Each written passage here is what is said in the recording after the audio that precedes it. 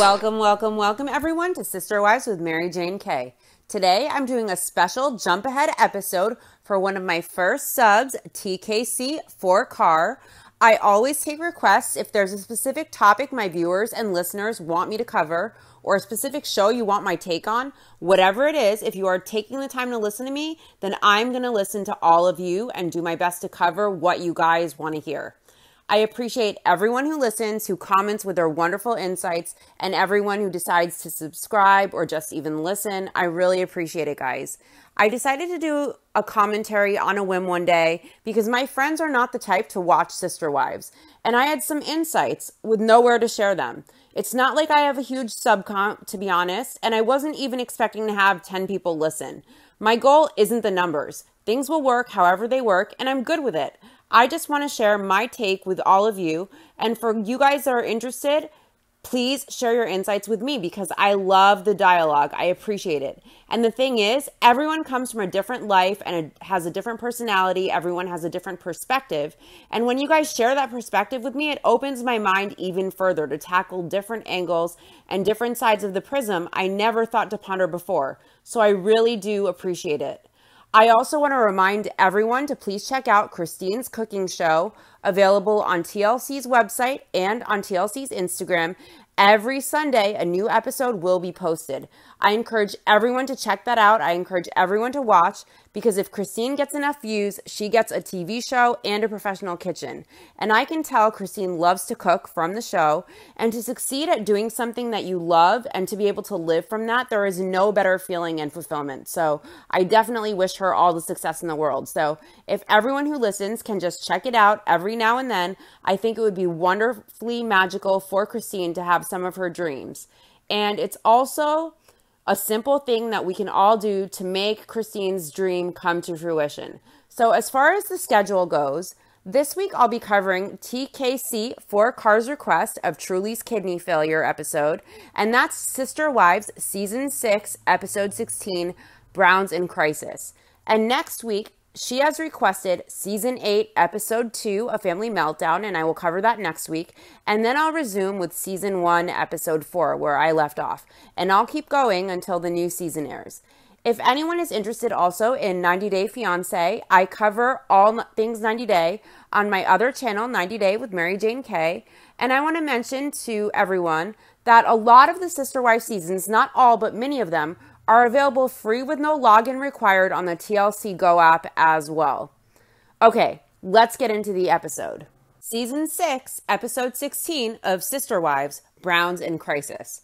Just for a little background, because we are skipping around, for context, the episode before this, the wives went away, so Cody was left in charge of the kids and Truly hadn't been feeling well. That's just a quick synopsis of where we are at now.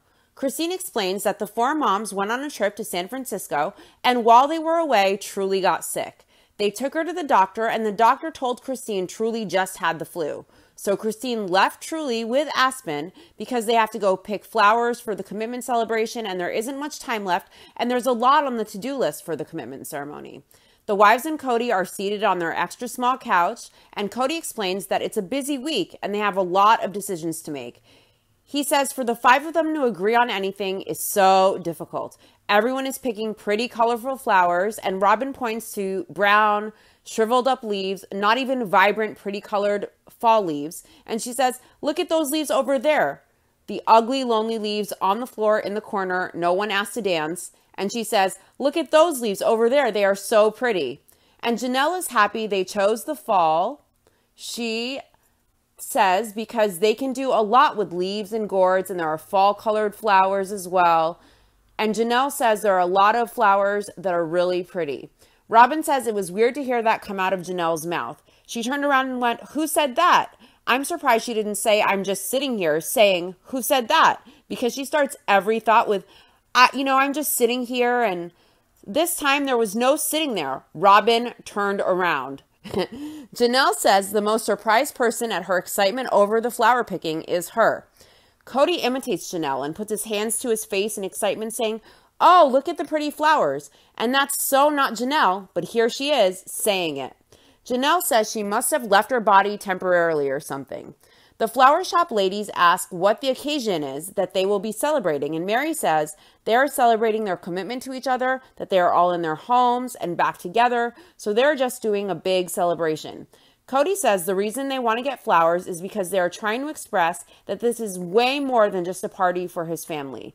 They're going to celebrate their commitment to one another, to celebrate their family mission statement, and they're also going to do it to validate their relationship in front of all of their friends.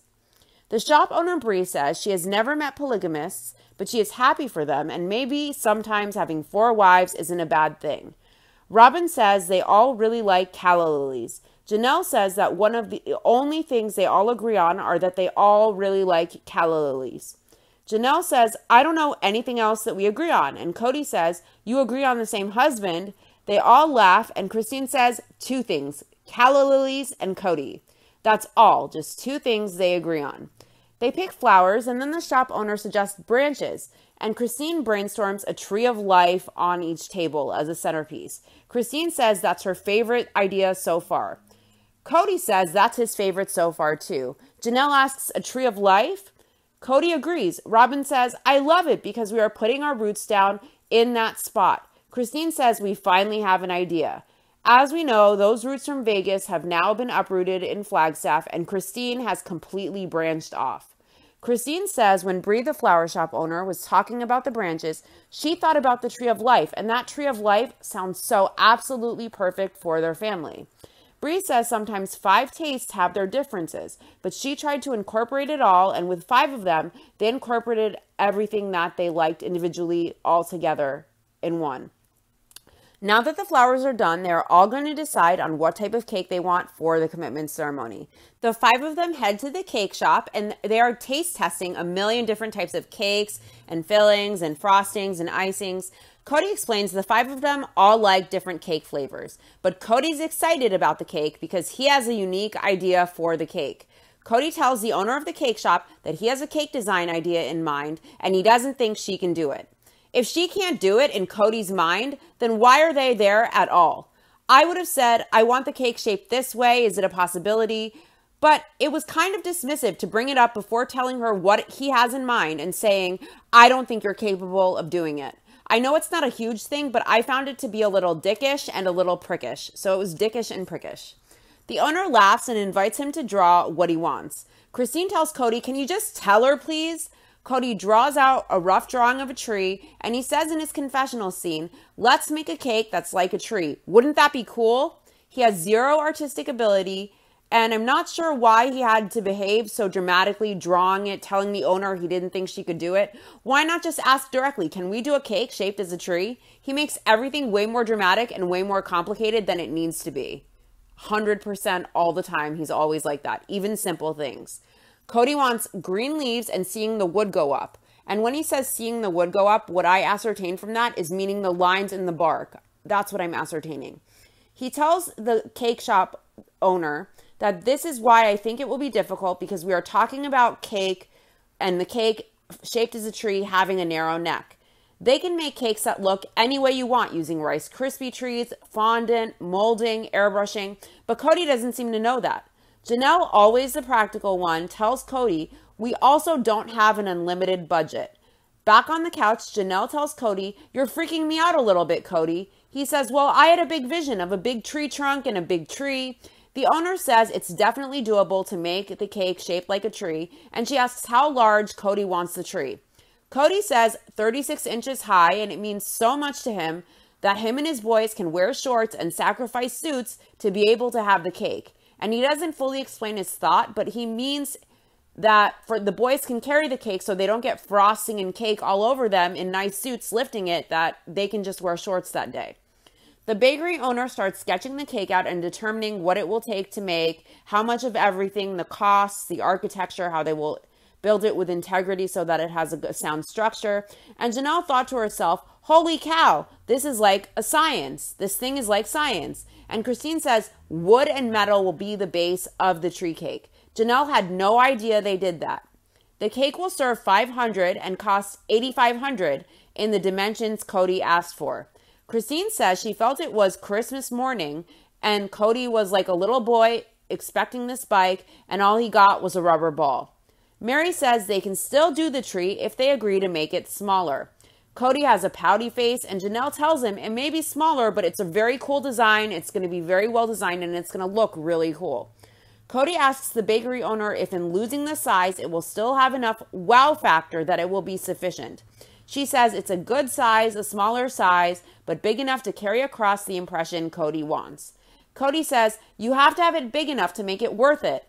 Christine asks Cody if he's happy enough with getting the tree a little bit smaller than he planned on because of the budget. She asks Cody if he's satisfied enough, and he says, sure, yeah. I wonder how many times Cody asks if Christine is satisfied with him and if she's happy. I bet you not many. It's amazing. Janelle had to baby Cody about the tree being smaller than he wanted. Christine asked him if he was happy and satisfied with his accepting the smaller cake. They really babied him with kid gloves because he accepted a smaller cake when he wanted a big one. It feels kind of like tiny men with little things that get the lifted monster trucks and play the alpha male to compensate. In confessional, Christine says, raise your hand if you were happy in the end and keep your eyes open, like as if you're talking to a classroom of small little children. The wives all raise their hand. Cody halfway raises his hand and says, with the flavor, he was happy. What kind of idiot with over 20 kids is disappointed in spending less than $8,500 to get a smaller version of the cake everyone is just going to eat and shit out? And it's still the cake he wanted. It's still the tree. It's still going to be a little pricey. It's just going to be a little smaller, so it's a little bit closer to the budget they had planned. I think it's ridiculous. Christine jokes after the raise hands exercise, "Aw, sad tears inside." And she says Cody is still sad about his cake. And she tells him, Cody, we are going to make your cake dreams come true. She jokes they aren't being very supportive, but I am. Meaning all the other wives aren't supportive of his dream, but she is. And she does a fake smile on her face. Robin jokes that Christine wins the favorite wife contest today as everyone laughs in unison at Cody. Coming from the favorite wife, that was interesting that she conceded her title to Christine jokingly that day. His wives were babying him like a child, and they did make light of it, but a lot of their relationships must feel like appeasing a bratty child or walking on eggshells. Like they have to constantly give Cody his way or he'll get moody and mercurial. Next, we are at Mary's, and it's Mariah's last day at home before she goes off to college. She's packing, and later on they will do Mariah's birthday/going away party. Cody and Mary are going to buy Mariah a car and surprise her with it. Mary says it's going to be really strange not having Mariah there all the time. She'll miss Mariah a lot. Tomorrow, Mary and Cody have planned to leave and take Mariah to Westminster College and get her settled in there. Mariah is super excited. Logan says Mariah is leaving the nest and going even further than he went. Logan says it's not a question of if the family is ready, it's more a question of if Mariah is ready. Logan has the same practicality and pragmatism of his mom. He seems very wise. I always felt he was incredibly mature for his age and responsible, and he has a very good head on his shoulders. Mariah says Logan said she will need to grow up and take care of herself. She says that's what growing up is about, and she can handle it. Cody calls Mariah down and tells her to get her shoes on. They have to go somewhere. Cody asks Mariah, do you want to get a car? Of course she does. Of course she says yes. Cody says he's been doing research and he found 2 cars and one is older than the other. One car is white, one car is gray, and he's taking Mariah to choose. At Christine's, Christine explains since it's Mariah's party, she's sent Aspen and McKelty to go get all the stuff she needs for that because all of her gifts are usually last minute. While Aspen and McKelty help Christine by running her errands for her, Christine will be taking Truly to the doctor. Truly is bundled up on the couch. She looks very pale and very sickly and very tired. Christine says Truly doesn't have a lot of energy. She's just sitting there. She isn't doing anything but just lay there. Christine says Truly got sick when the wives were away in San Francisco when Cody was left in charge. She isn't better yet, and it's been 5 days of her barely moving, very low energy. She has no fever, but she went cross-eyed this morning, and she was sitting with McKelty in her bed, and Christine looked at her, and she went cross-eyed.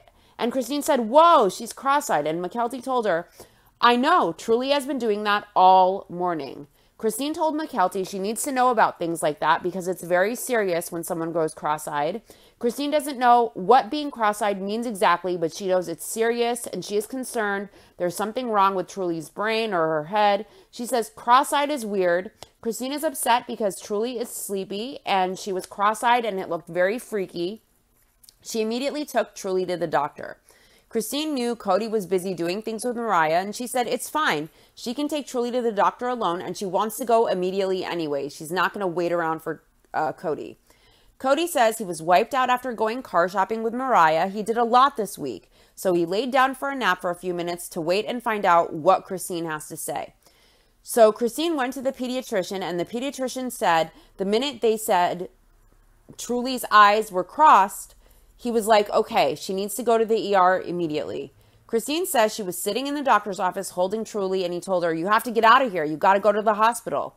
He told her to go straight to children's emergency. Some of the kids are at Mary's prepping for her party, and Mary got a text saying Christine is taking Truly to the ER at the hospital. Robin says if the pediatrician told her to go to the ER, that's scary because he's a good pediatrician. He knows his stuff.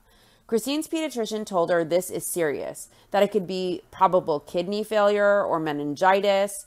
Her peds doctor told her when eyes go cross, that's emergency immediately.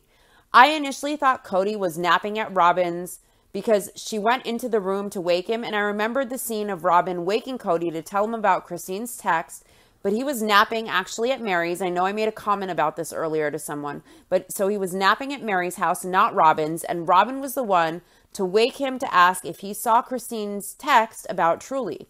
Cody asks Robin what's wrong. His kid has been sick 5 days. It started on his watch when he was in charge, and he didn't know what's wrong. Robin explains, well, Truly is at the ER, and Cody heads to Christine. He says all of a sudden he has a daughter headed to the ER, and he's freaked out. Cody said when their family pediatrician sent Truly to the ER, he knew that it was pretty serious. He can't imagine what's going on. Her pediatrician says Truly didn't look good. He said he thought possibilities could include a brain tumor, meningitis, that was there too long. It could be something fatal. It could be something very, very serious. So the pediatrician was nervous. Christine got to the ER and she checked in, and Truly kept going cross-eyed over and over and over. Christine says she didn't know what it meant or how serious going cross-eyed is, that if someone's eyes go cross, suddenly they need to go straight to the emergency room. Cameras weren't allowed in the ER because of the severity of Truly's condition. Cody got to the hospital that afternoon, and Christine looked devastated. He says Truly looks like she's resting. She doesn't look good. She doesn't look healthy. Christine says she's at the point of absolute, is my daughter going to live? Back at Mary's, they're still planning the party for Mariah, and Isabel says she is scared of what they're going to find out, and she is hoping Truly gets better. Mary gets a call from Cody. He says they brought in another specialist. The concern is about kidney failure. He says, I don't even know, but it looks like it will be another hour and a half. Mary says, okay. She looks really disappointed. Truly is near death, and yet they're still doing Mariah's birthday and going away party. And he's calling not just to let Mary know what Truly's condition is, but when he can make it to the party. If I was Mary, I'd cancel the party altogether and tell Cody to stay by Christine's side, or do the party separately with the other wives and kids if it must happen.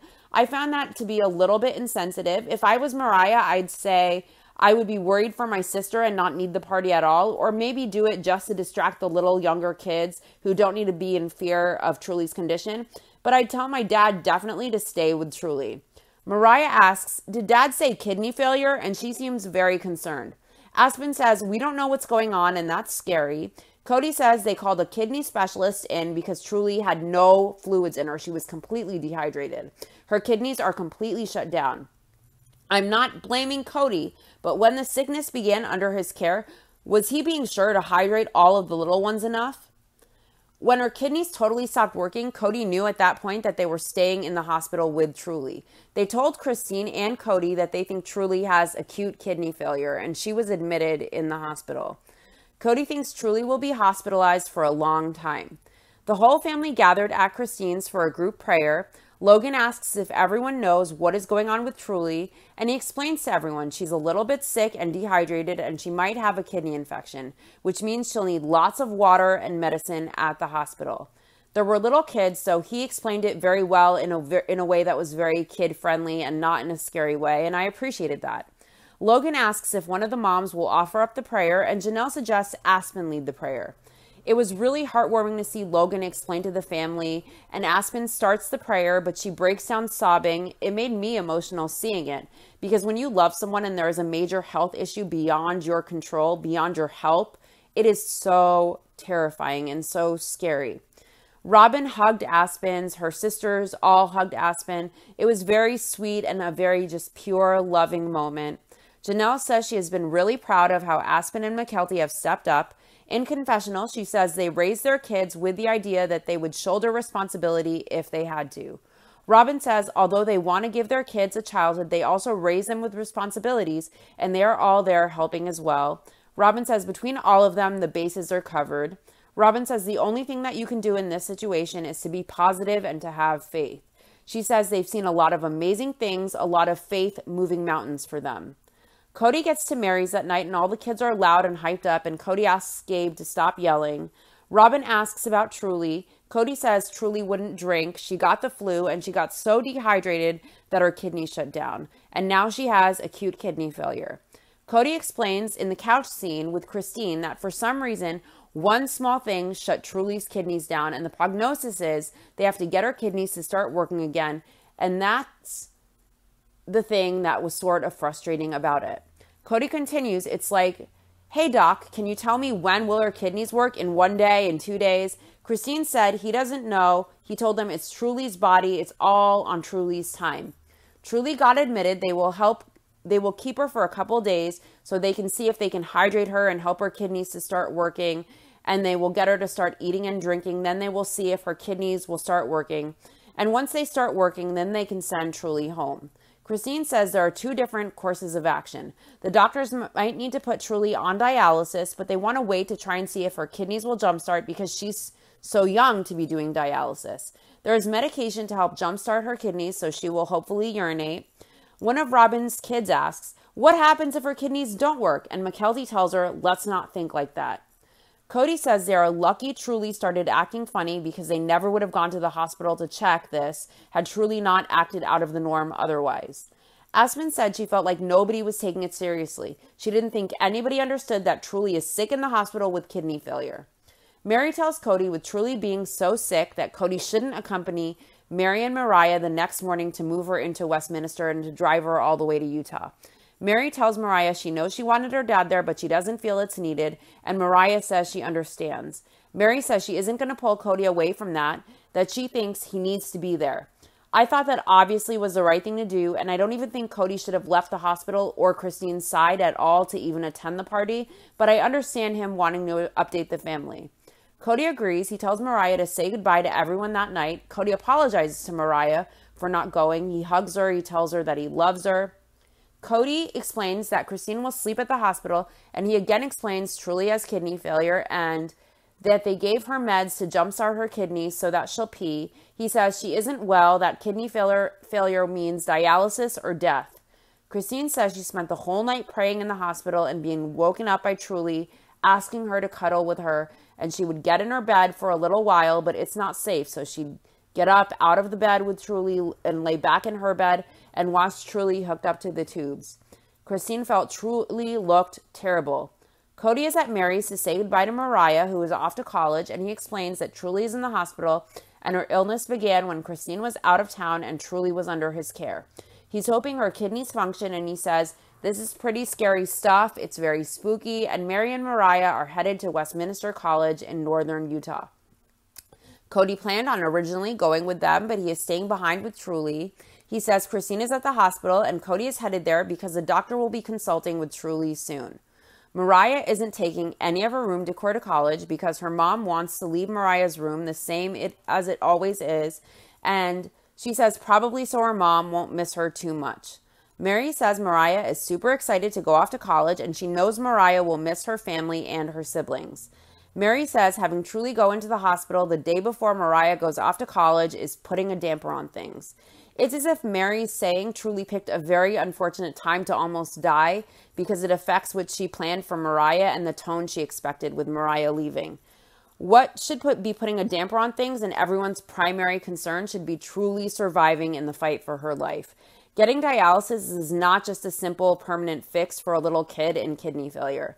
I wonder if Mary understands that as wonderful as it is that Mariah gets to go off to college and it's a happy time for her, so what if there's a cloud over it? Truly could actually die, and that's much more serious than any cloud over Mariah's experience of going off to college. Truly could die, Truly could lose her life, and no longer exist. So it's very trivial that Mariah's party and going off to college has a damper compared to Truly's life being at stake.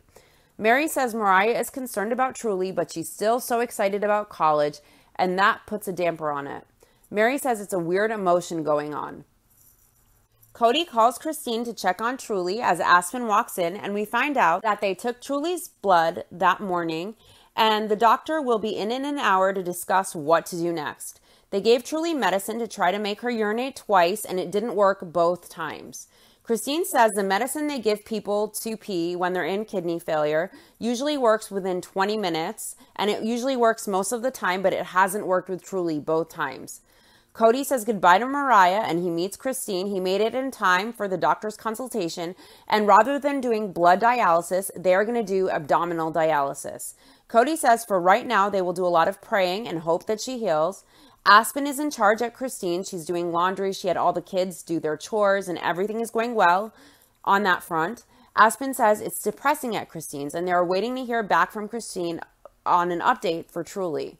Christine says Aspen is scared and she doesn't believe Truly will be okay. Christine says she doesn't have answers and she doesn't know what to tell everyone. Things are bad, but she doesn't think everyone needs to hear that. Christine wants to keep everyone's spirits up so they can have hope and their prayers will be a lot different than hers are. Cody is staying alone with Truly at the hospital for a little bit so Christine can go back home since it's been a couple days. She needs to get some stuff for herself and some stuff for Truly, and then she'll head right back to the hospital ASAP. She tells viewers Truly is still in acute kidney failure, so tomorrow they will hook Truly up to a dialysis machine to do all the work for her kidneys. Christine says she's trying to go through the motions of pretending that things will be okay. She says it's really horrible to see this little tiny baby with all these tubes in her on this huge hospital bed. She says it's really hard. Cody says it's a heavy experience. They are totally out of control. Christine says Truly's numbers are still really bad, so they're going to insert a catheter today and start dialysis tonight. Cody says there's a lot going on, and so much of it is a hurry up and wait type of thing. From one day to the next, they aren't really sure what's going on. It must feel terrifying and heartbreaking as parents to see your child in that situation where there is nothing you can physically do in your power. There's so much helplessness, and that must feel so devastating. This episode, guys, is really heavy. It was really hard for me to watch. I teared up multiple times, even though I already had seen it before and I already knew the outcome. Aspen says she's a wreck. She can't imagine what Mariah will be doing so far away, not knowing what's going on all the time. Mary explains that for a few months, her and Cody had planned on taking Mariah to college together. When Truly got sick, there was no question of where Cody needed to be. We see Mariah check out her dorm room, and Mary and Mariah struggle to move in all of her stuff. Mary says it was a fun experience, and Mariah ate up the experience, and it worked out well considering the situation. Mary asks Mariah what she will do without her. She says Mariah will miss her, she will miss Mariah, and it'll hit in 2 weeks. Back in Vegas, Truly has been on dialysis for 14 hours, and it cleans what fluid they put in. It cleans some, but there is no release of anything yet. Truly is very puffy. Obviously, she's retaining all that water, and she feels yucky. Being a kid in a hospital bed in pain when all you want is to play and experience life and the world is no fun. I know that from personal experience. It's miserable, and it's amazing that Truly had Christine glued to her side, and I'm very, very glad for that. The support that Christine gave Truly and the strength that Christine was able to have during that. It's not easy. Cody says Truly isn't looking good. He looks devastated as well. I'm not fully blaming Cody, but Truly got sick in his care, and I wonder, had she been more tended to and more hydrated during her flu, had she got enough fluids, if this would have happened or not. Christine says the dialysis isn't working. Cody's at Janelle's. He's headed out again to check on Truly. Janelle says she has known Christine for a long time, and she's never seen her in a situation that was this stressful. Janelle says it's textbook the way Christine is holding it together, and she didn't know because Christine is sensitive. She didn't know Christine had this backbone. Cody says today dialysis wasn't effective and they don't know what to do. They're waiting, and it's like Truly has given up hope. She's 3 years old and he doesn't know if she understands, but he tells her, if you will pee, we will have a potty party, and when Truly can pee and poo and function properly, he will have a party for her. He wants Truly to tell her brain to tell her body to function. Cody says she's starting to get the motivation. Christine says her eyes started to twinkle when Cody spoke to her and she thinks she got it. Cody gets to Janelle's and Hunter asks about Truly. Cody said he spent 2 hours listening to her scream and she's completely depleted of electrolytes and they can't put more in because she's not eliminating anything. So she is chemically completely off balance and she's in a lot of pain. Cody asked the doctor, when are we going home? In a couple of days? And the doctor said no, 10 days at least of her remaining in the hospital. Janelle says they are waiting for her kidneys to come online. Christine says the doctors are worried because so far the medicine that usually works failed and the dialysis also, which is the second option, hasn't been working. So they will increase the dose and double it and hope that it works. Christine explains that Truly is on dialysis to her family. She explains that it's tubes that go in and pump water into her abdominal cavity and it cleans out the toxins and flushes it back out again for 15. The doctor wants to try doing it for a full 24 hours to get the kidneys to kickstart. Cody says they looked down the abyss and one of the nurses told them with cases like that, they don't expect the patient to leave the hospital or survive. It's now day 9. They've been in the hospital and it's a good day. Cody says that morning the doctors came in and told them the dialysis worked, the numbers are down, and it doesn't mean her kidneys are working, but the dialysis is working at least. So now she's off of death's doorstep and her numbers keep improving. Thank God. What a blessing. Christine says it's the best day ever so far, and Aspen visits Truly. She's amazed that Truly is getting better so fast, and she questions if she is really getting better. She still isn't sure if Truly will come home soon. She's worried about it. Aspen says she's been sick so long, how could she get better so fast?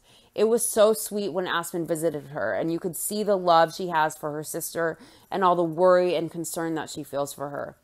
Janelle and everyone is now headed to Christine's house because Christine is going to call her house to give the family an update on Truly. Cody calls and tells everyone Truly is coming home tomorrow, and everyone is so happy and elated. It's really heartwarming to see everyone's reactions. Truly's kidneys are working, so they won't have to do dialysis at home. I teared up a million times during this episode, and I already had seen it before. I knew the outcome, but it made me tear up. This episode was really hard to watch. I think it just brought up stuff for me, and it was really hard for me to get through. I've seen it before. I knew the outcome, but it just really got to my emotions. Everyone is happy, and they are taking Truly home. Cody is excited to take her home. It's magical, and everyone is there to greet her. And Truly runs straight to Hunter, and I mean, oh my God, my heart was melted in a puddle. Thank God, thank the universe that Truly was okay. Christine says the first 7 days of Truly being in the hospital were the scariest days of her life. It was awful, and the unknown of it, not knowing when she'd get better, was scary. Christine says it's amazing. She's a little miracle. Cody says it was all a challenge, but they got reconnected with Truly and with each other. Cody says in the business of life, you can take each other for granted and you can take your children for granted, and that they got close to the edge there. Christine says you realize there are some things that really don't matter. Cody says he should just forget about the unimportant things and remember the important things. Christine says this is a good wake-up call and the family has a tea party for Truly. Cody says everything about their lives seems trivial and even trite when it's compared to the life of your child and the safety and the health of your children. Cody tells the party Truly's bodily functions weren't working and they told her they needed to have a princess pee and poo party and parade. So now that she's home and Aspen is leaving for college, they're having that princess tea party. He always felt like a birthday party was a celebration of life. Today is not a birthday party, it's a princess tea party. And they are celebrating that Truly is well. Thankfully, what a miracle. That's honestly a miracle that she made it. Thank God. What a blessing. She says in confessional she's happy to be out of the hospital, that her princess crown was on her hair. She says she likes drinking tea at her tea party because she lay down and had so much fun. My heart, when I saw Truly do her confessional, my heart melted in a puddle like a million times this episode. There were a lot of tears. I've seen it. I knew the outcome. I don't know why. It really got to me. I cried multiple times. Christine says she takes nothing for granted anymore. She plays with her kids more. She listens to them more. They're having more real conversations. She puts down whatever stupid thing that she's occupied with and she looks her kids in the eye. And really, when she speaks to her kids, she really is 100% present and all there with them. She's going to be the best mom she's ever been. Christine says the first couple days she was in the hospital, she started looking at people, and there are people there who are there all the time, and their kids are there all the time, and their lives are on hold. And she cries and thanks her sister wives for helping run her life when she couldn't. She says she couldn't have done it without them. I think Christine is an amazing mom and full of strength to see how she handled Truly, how she handled Isabel, how she handles being a mom, how she handled leaving Cody. I really admire Christine again, and I want to remind everyone to please support Christine by watching her cooking show, Cooking with Just Christine, on TLC.com and TLC's Instagram page. I also know this season, Cody brought up that Christine blames him for what happened with Truly. I'm not a medical doctor, but she left Truly in Cody's care, and she got sick with the flu. And I wonder, had Truly been hydrated enough and seen to enough as far as hydration from Cody during Christine's absence, if this would have happened? I don't know. I don't know the answer to that. I know that kids don't drink enough fluids or water without prompting, so I just wonder, was this preventable had Truly been hydrated more closely? I'm not a doctor, and I'm definitely not pointing fingers because I don't know the answer. That does it for this episode. I'll be covering the new 90 Day tomorrow, before the 90 days tomorrow on 90 Day with Mary Jane K. Next week, I'll be covering Season 8, Episode 2 of Sister Wives per TKC 4 Cars request, in case anyone wants to rewatch that one before next week. Again, that's Season 8, Episode 2. And then I'll resume at Season 1, Episode 4, the week after that, where I left off.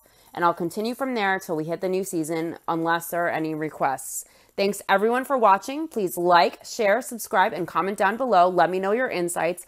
I love everyone's different takes and how it makes me think in different ways than I would were I pondering this with just my perspective. So comment away. I appreciate all of your comments and insights. Thanks everyone. See you guys next week. Bye.